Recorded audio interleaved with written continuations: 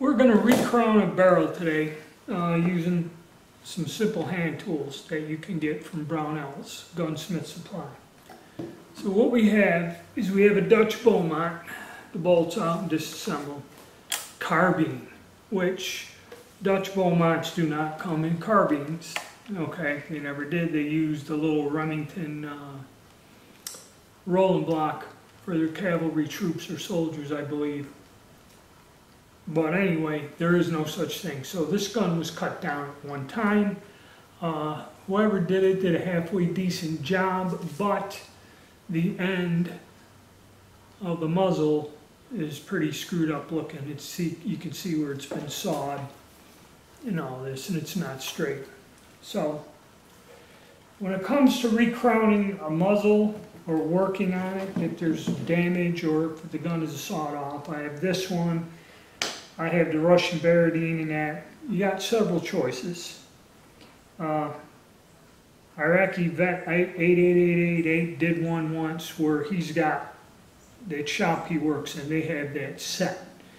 Now there's an expensive set you can get that'll recrown anything quick, easy, fast, but you know it's extremely expensive and covers a wide range of barrels and guns. Which for a gunsmith, you know, yeah, laying down about $800,000 is cool, but you know, I got one or two guns to do. So the solution is you can get a simple set of hand tools from Brownell's and recrown the muzzle. And we'll take a look at the table and I'll show you everything I'm going to need to do this job out here in the garage fairly quick and easy. I have done it before on a Chaspo rifle that somebody had, must have left the bayonet on there forever, and the very end of the muzzle was damaged. You know, I had to take almost quite an 1/8 inch off the end of the thing to get that wobble out and then recrown it. It shoots great, so we're going to try it with this one here. So I'll show you how it's going to go. Now there are a couple different ways to recrown a muzzle in different styles, and a lot of the old military guns had the big radius and that crown is set back inside. This particular method probably will not work, but it is going to work with a sawed-off barrel because it's flat. Okay, there's no radiuses or the crown isn't recessed back down in. So this may not work for every gun.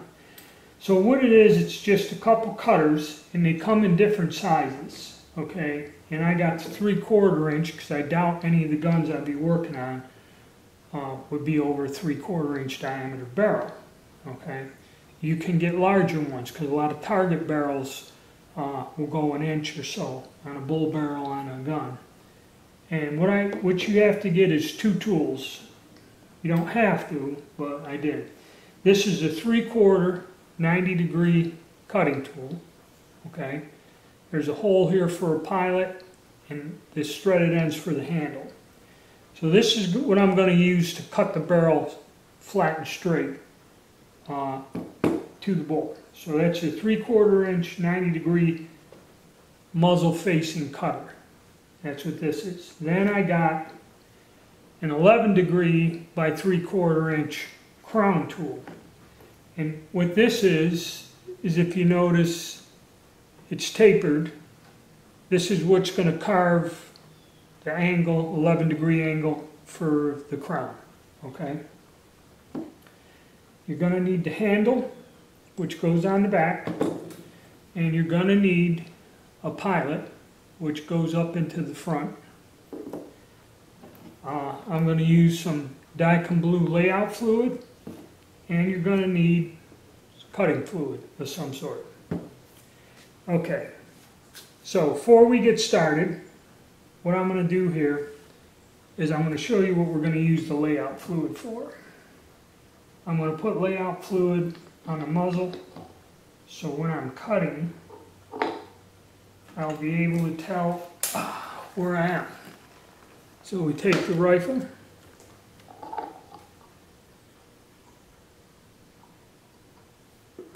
and we put a little bit of the layout fluid on there.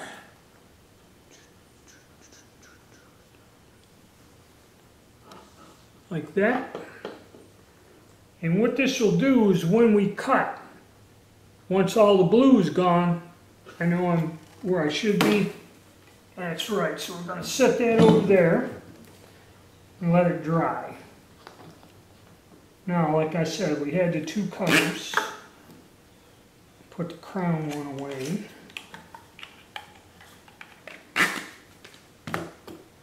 So we take our cutter, take our little handle, which is, you know, it's a kit, you gotta buy it all. And like I said, he's got a couple different sizes. I believe there's 1 inch or over 1 inch. And then you just turn this down on there. And then when you turn this by hand, it will turn clockwise, will be the direction of the teeth they're cutting. Now, pilots. You got a couple choices of the pilots. The pilots go in this little hole in the front, and there's a flat on the shaft. I don't know if you can see it. There's a flat there, and that set screw, it's in the body of this, is going to catch on that. When you turn that screw down, it will hit that flat.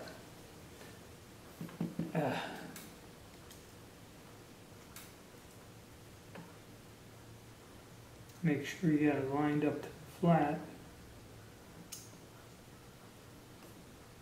Yep. And tighten it down. Just enough to hold it.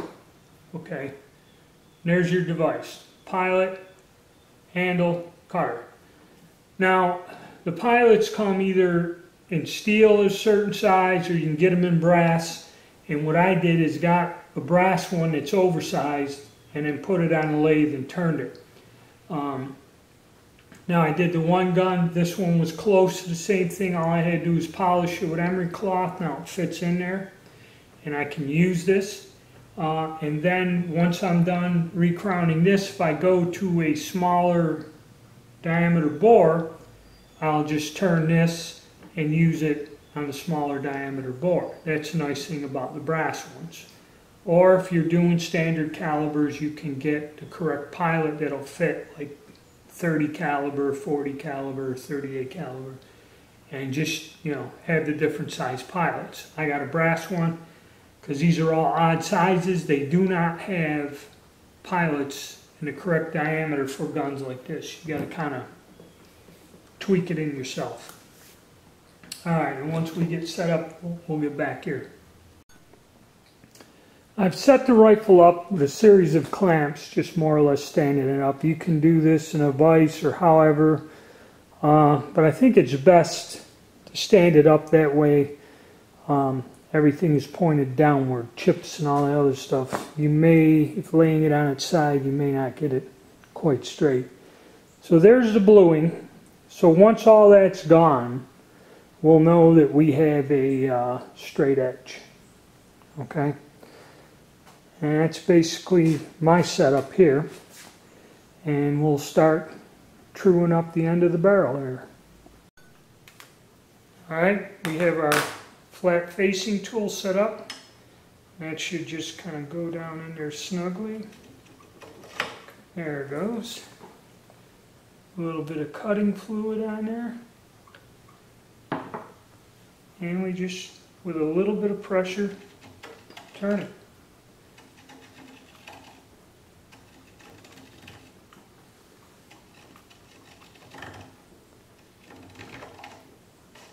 Take your time, go slow, and check it.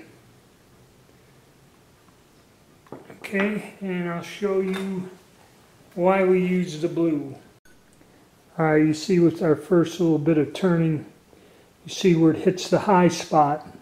Okay, so that muzzle ain't flat at all, it's way off. So it's going to take a little work to get that trued up. But that's the whole idea of the bluing. Alright, so take your time, put, pressure by hand.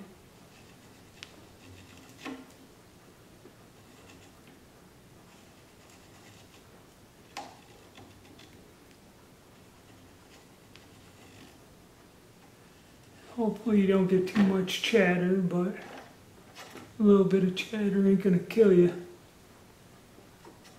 Yeah, it's gonna.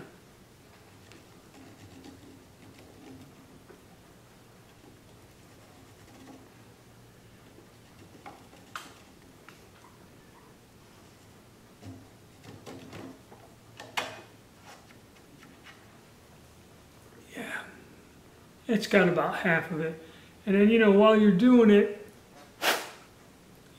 I'll go get a brush and clean it up. But that's got about half of the barrel. So it's just a slow process going by hand. And when you get a chip build up in the flutes, just, you know, if you got shop air, blow it off, brush it off, clean it up a little, and just keep going like that slowly by hand until you get desired results. I'll let you take a look at what we got. Okay, that's where we are at this point. And there is some chatter in there, the lines, but that's because the cutter's only cut now. You know, it's not making a full cut smoothly. So I'm going to go until I get all the bluing knocked off, and then we'll kind of try to finish it off nice there. Well, there's our progress. As you see why I used the bluing, got it about 3/4. We still have to get it. I'm going to wait until it's nice and smooth all the way across and there's no blue left. So, and this one's, it was really cut off. Well, you could see it, but it's going to take a bit of work to get it squared up here. Okay, so like I said, you'd want to get it to where the gun is mounted standing up fairly straight. And the trick is just put gentle, even pressure on this, down on it. And slowly turn. Just take your time and remove the chips as they build up.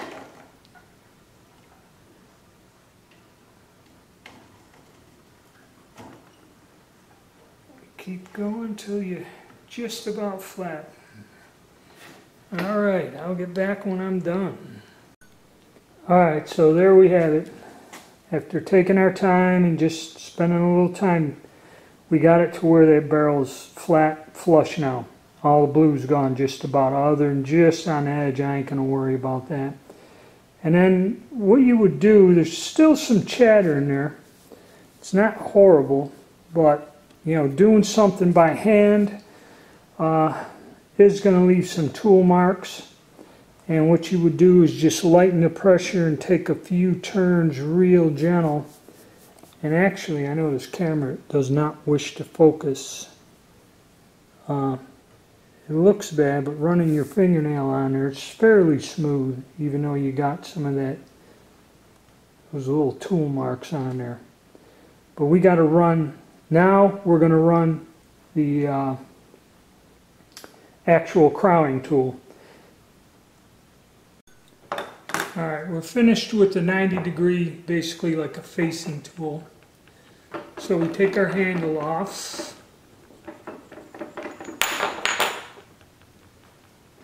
And I kind of like leaving the little space there with the pilot in case there's a burr. There's room that the pilot will just push the burr up without it getting stuck. Or you would have to loosen that pilot from the outside and let it drop down the barrel. Okay, so 90-degree tool is finished. Put that one to sleep. And we get the 11-degree crown, which this is actually how we're going to put the crown on. And you just spin your little handle on there. Okay. Remember the flat spot on there, line up with our set screw.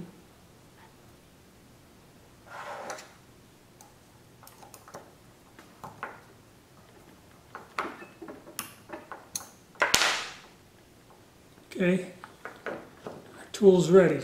Put the crown on. Okay, a little bit of cutting fluid on the surface. Now this one, we're going to go real slow with it. This is the one that's going to cut the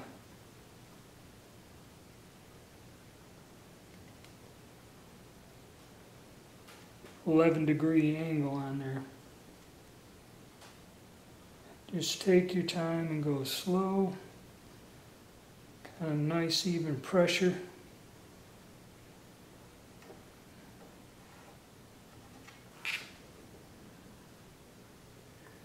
That just started to chamfer.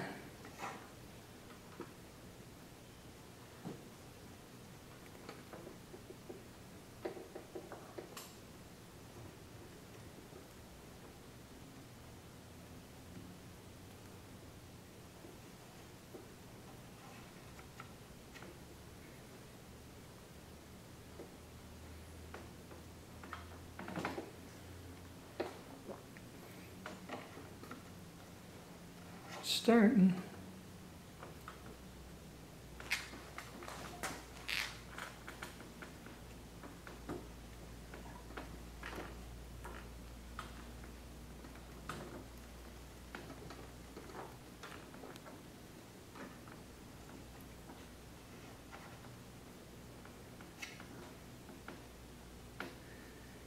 Basically, you can see an outline of where this is cutting. And I'm only going to go so far and make a sharp edge. I'm not going to go crazy with this and go all the way down and that. And this here, you just kind of go slow and take your time. And I got chips in there. Alright, I'm going to clean everything out. I'll get back to these. Okay, I've re-blued the muzzle. And I'm going to show you, I'm just going to touch this up. Now this cuts a lot smoother and finer than that rough facing. And just with nice even pressure, we cut a little bit. Okay, and I'm going to show you what I got, and I'm probably going to leave it alone. But we'll take a close look at what I've done here. Okay, as you can see, I reapplied the blue so you can see it better. This cuts down at an angle, so that is recessed down in there. Now, we got the muzzle straight, and all you have to really do to recrown is get a nice sharp edge, okay? And this cutter recesses this in there. So I'm hitting the lands and the grooves so the end of that barrel has a nice straight sharp edge, and I'm going to leave it alone just as that.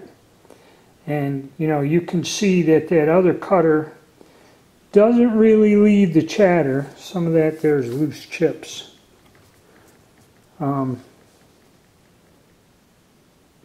But that cut a lot smoother, nicer, just a little bit. And you know, once you get the barrel flat, don't take much. You know, like they like to dish that all the way out to the outside of the barrel. I don't need that. We've accomplished what we needed. We straightened the barrel. So we straightened the face of the barrel, and then we went and did a little recess and cut a chamfer in there. And so now we got a nice straight, sharp edge on our rifling. The gun should shoot fine now. So that's one way of doing it by hand, simple method. You know, you can buy the tools from Brunel's, and up to a 3/4 inch diameter barrel, you can do this. It's not that difficult. You know, it isn't exactly inexpensive, but it beats the $800 kit. Okay, and I don't, other than this is the second time I've used it since I bought the setup. You do have to buy 2 or 3 different things. You can get a different angle for the crown. You can get a different degree, but you should at least get the 90 degree to straighten the barrel up. And then, like I said, you can buy appropriate bushings for whatever. So there you go.